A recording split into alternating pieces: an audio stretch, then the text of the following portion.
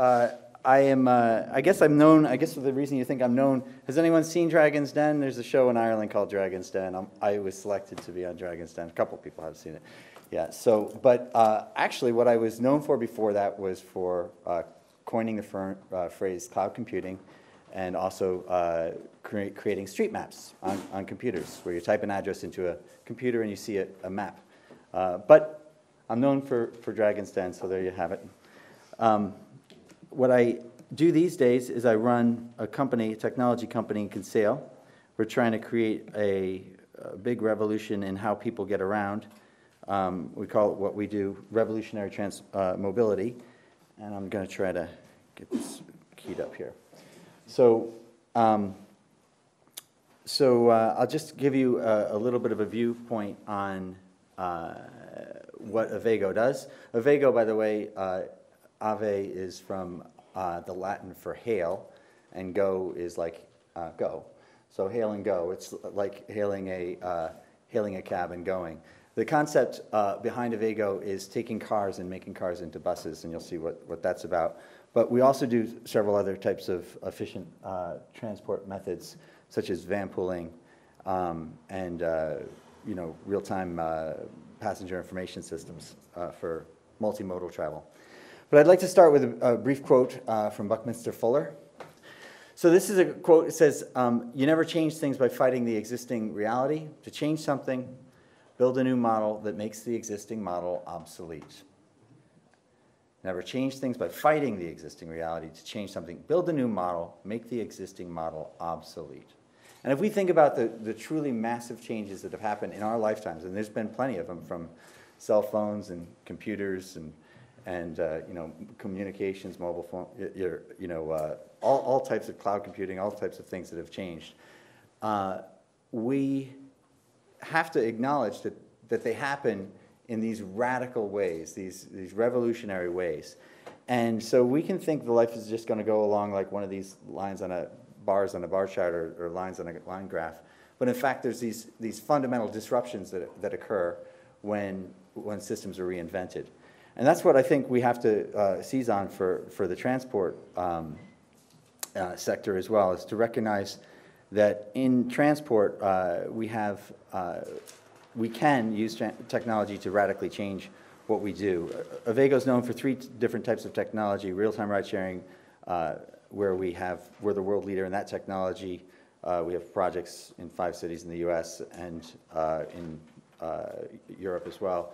Van pooling, where we provide all the information technology for the world's largest van pooling company. And we do some things. We're not a world leader in the bus information systems, but we do some projects here in Europe and in China and the US. Just a brief note, when you came here today, if you came from far, you probably packed a bag. And you probably filled that bag. You took a big bag that was big enough to carry your things, and that was the biggest bag that you took. But that's not what we do when we drive our vehicles down the roads. Actually, all these vehicles are pretty much empty. Only 1.1 seats is filled, or 1.15 seats is filled in the average car during rush hour. The road is full, so we fill up the road, but the road is actually completely empty because there's just so much wasted excess capacity in all those vehicles. So, that's a problem, of course. It's a problem because we have a lot of people. Oops, I'm just going to go back there. Didn't realize it was building. A lot of people are added to the globe every day. If you take the number of people who are born versus the number of people that die, I call those net new subscribers to life. That's about 280,000 people every single day. So, that's, something the size of, Cork, or, a couple of those will make a Dublin after 3 or 4 days, 5 days. You'll have a major city added to the globe. And all of those people obviously use energy, and that's a problem. So infrastructure, everyone's just saying, okay, we can build all the infrastructure we need, but they can't keep pace with it because, of course, what happens is it fills up. So we know that transportation is a cause of global warming. 1/3 of all the global warming gases are from the transport sector, and we also know lots of other data. I'm sure it's already been covered here. But, you know, I guess what these rising petrol prices are doing for people is it's making people aware that actually, you know what, I don't need to just do what I was doing yesterday. I can actually change my behavior. There was something that was, and let's just look at in the transport sector. There's a nice quote from this guy from Shell, actually. He says, oil and transport are inextricably linked. To manage oil demand, we have to get a grip on the transport system. So before, you know, even just 30 years ago, 35 years ago, when you took a barrel of oil, 41% of it or so was used for transport. Now 61% of that is used for transport. More and more of a barrel of oil is not used for whatever, creating plastics or creating, burning it for energy or anything like that. We're getting the maximum amount we can out of it just to use the transport sector. So oil is about transport and transport only. So how do you manage transport? Right? So if we've got a problem with supply on oil, we have to manage transport. You know, inextricable link. So that is our challenge, managing how we do our transport, and we can manage the issue of demand on oil. And so, you know, here's a couple of ways that people do increased. Well, this is actually talking about global warming gases, but it's somewhat related. So domestic air travel, just, you know, flying around short flights, burns the largest amount of CO2 per passenger per kilometer traveled. But surprisingly, you know, the average car with just a person and a half or a person in it actually is not much worse than the average bus.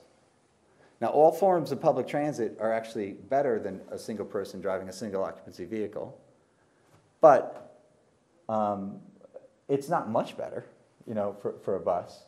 And all you need to do to beat all forms of public transport is to put 3 people in that car. So a 3-person carpool is more efficient than any rail system or any form of public transport. A van pool is twice as efficient as that, where you have 12 or more people in a van. So, you know, so if we're thinking about this, if we want to manage our energy use and all these global warming things and oil use, then we have to manage transport. Then we have to be thinking about, okay, what are we doing with all those wasted seats? So, you know, I'm all in favor of bus travel and public transport. But it's funny that the most efficient thing you can do is efficient private transport. And that, of course, is also the cheapest thing you can do because you don't have to build a lot of infrastructure or pay for a lot of overhead. For example, like in the United States, it costs, and that would be more efficient in terms of the cost than the bus system here in many parts of Europe and in Ireland in particular. But in the United States, it costs about $175 per hour to run a bus. So it doesn't cost, and if you're running a bus with 8 passengers on it or something, that's extraordinarily inefficient. You're burning through a lot of cash to keep the people, you know, to get people from place to place. But if you can use the existing, I mean, 85% of people take a car. I mean, does anyone here own a car? Probably quite a few. Yeah. So, you know, 85% of people actually take take the car for the commute. Maybe not so in Dublin. Almost 50% of people in Dublin actually don't drive or do occasionally use public transport. But it is extraordinarily common for people to use private transport. What we have to do is just rethink and reimagine and reinvent how we're using our private transport. If we can take our cars and make our cars buses, if we can get 3 people in each car or 2 people in each car, then we're doing much better than not. So what we're talking about actually is behavior change, before I go to the next one. And behavior change is possible. It is actually possible, and it's highly price elastic. If we look at what we did here in Ireland with recycling, I wish I could just recall the numbers every time, but every time it's so mind-bogglingly stunning. I wish I just had the numbers on my head. Probably some of you probably know. But before there was sort of You know, 15 years ago or something, people used to throw out the garbage in Ireland. Now they don't.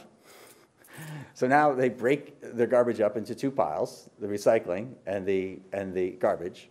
They pay a higher rate in general for the garbage, or they give away, you know, in some places, like where I live, you don't pay anything for the recycling, and you pay a lot more for the garbage. And if you take your recycling, people go to all efforts to save money. And as a result, before we had, you know, every household would throw out everything.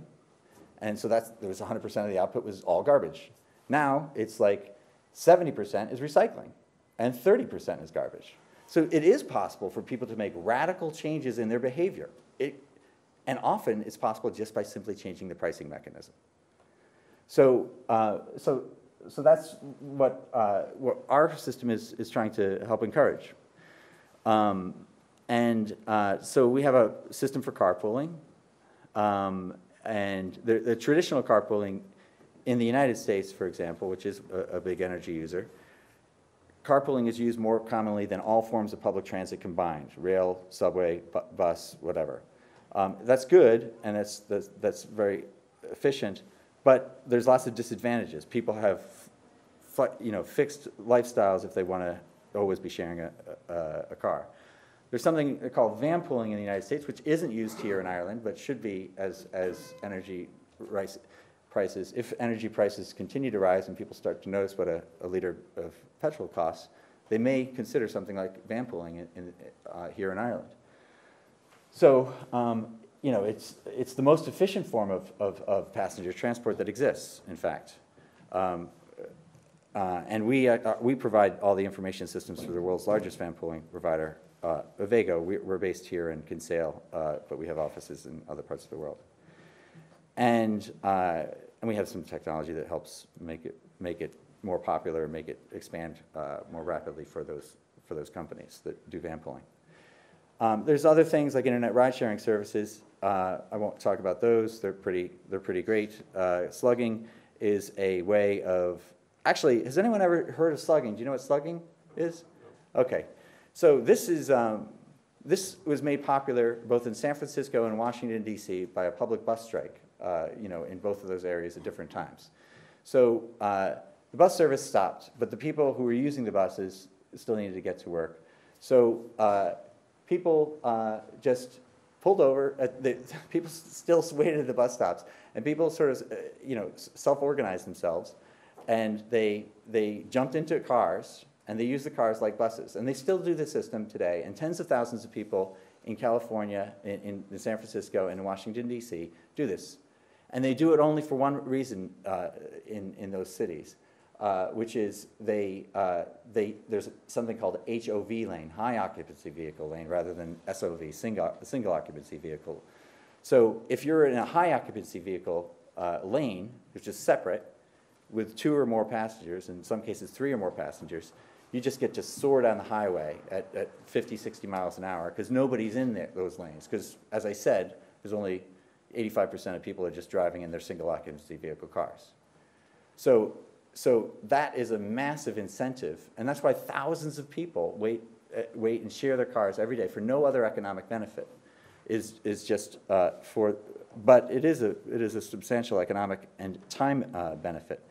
And so what Avego's trying to do is just making slugging happen just in more areas around the world more quickly, and by allowing people to dynamically create slugging environments, even if the bus workers don't go on strike, or even if they've never had a bus service in that particular part of the world.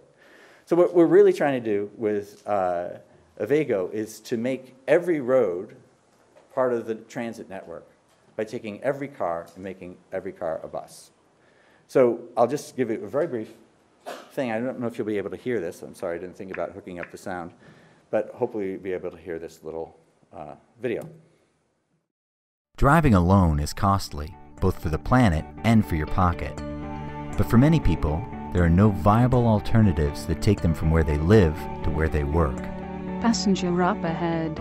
With Avego's iPhone app, you can turn your car into a bus and offer your empty seats in real time to potential riders along your route, extending the reach and frequency of public transport options for commuters. Anyone can get a ride using a mobile phone or online and receive the information they need to travel in confidence. Avego guides the driver to a convenient pickup point and provides the rider with a one-time PIN code as the driver approaches to verify identity and authorize cashless payment. Avego automatically shares the cost of the journey between the driver and rider, saving everyone time and money. Avego combines the freedom and convenience of cars with the efficiency and economy of public transport, organically expanding the network as new riders and drivers join up. And by reducing the number of people who drive alone, you're helping save the planet. Join the shared transport revolution with Avego. There's benefits to it, lots of benefits because it's very flexible and it takes existing cars and makes them available to everyone if they have an app in them, whether it's on whatever smartphone it's on. There's disadvantages too. It's actually hard to generate enough of a critical mass in any community to make a system take off. And we've, we're still at the very early stages of trying to develop these critical mass communities. But we found some success. We did the city of Seattle last year. They paid Avego to come in and try to popularize their system, paid us a couple $100,000 to light up a corridor in between Redmond and Seattle. And we had thousands of people sign up and hundreds of people sharing their cars, with strangers and making the proving that the concept works.